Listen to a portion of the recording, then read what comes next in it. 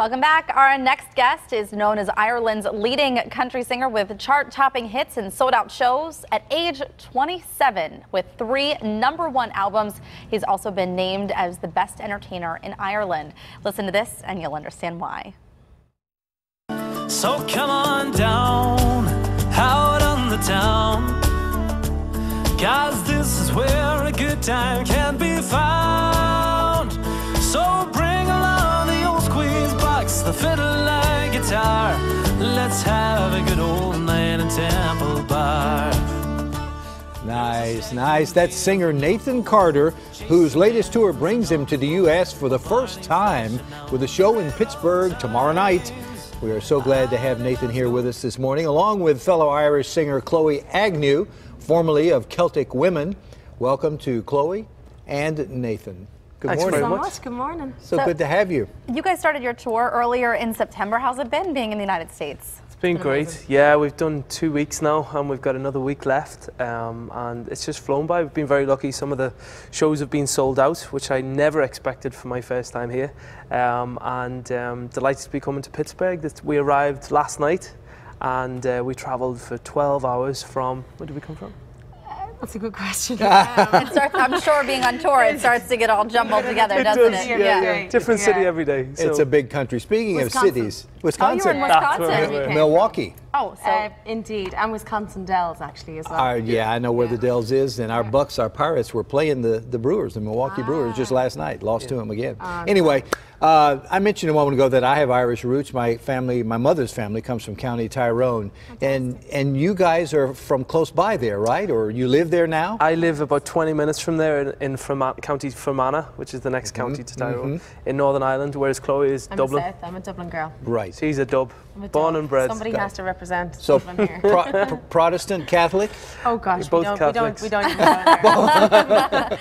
Okay, so I asked you in the break, you don't really declare yourself as a country singer, but it's like folk, Celtic. Yeah, how do you say that? Sort of some of the records I released in Ireland have gone into the country charts, into the mainstream charts, but it would be known as country. Well, where do you think country music came from? Well, this is it. The Right. Irish music. Banjos, fiddles, accordions. Absolutely. It all stems from Celtic music, but we feature a lot of folk and Celtic music in our show.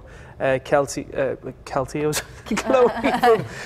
was originally part of Celtic Woman for 10 years. Yeah, so I do some Celtic Woman songs in the show. And we're very proud to feature music from our country. You know, it's amazing to see the reaction it gets every night here. The American and the Irish audiences are so connected. It's great. Well, there's so many people who have Irish roots. Indeed, and then those who don't just want to be Irish. So we're pretty proud of that. You just missed our Irish Fest last weekend. Ah, no way. Yeah, that's right. We'll have to time it better next time. It's a big one. Yeah. So how do you get your inspiration for your songs? Do you write them yourselves? I've written a lot of songs sort of over the last few albums, which I feature that one there, Temple Bar, which I played. That's one of the songs I've written.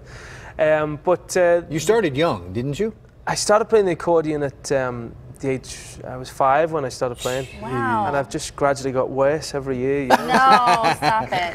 The squeeze box. The squeeze box. It's as big as you are almost. Yeah, when you were 5. Well, when I was very young, you could get a small one, but then they gradually just get bigger and bigger, you know. So who were your influences, Nathan? Who's your favorite singer? Well, I suppose country music. I love the likes of Garth Brooks and Dolly Parton, all them sort of people, Johnny Cash.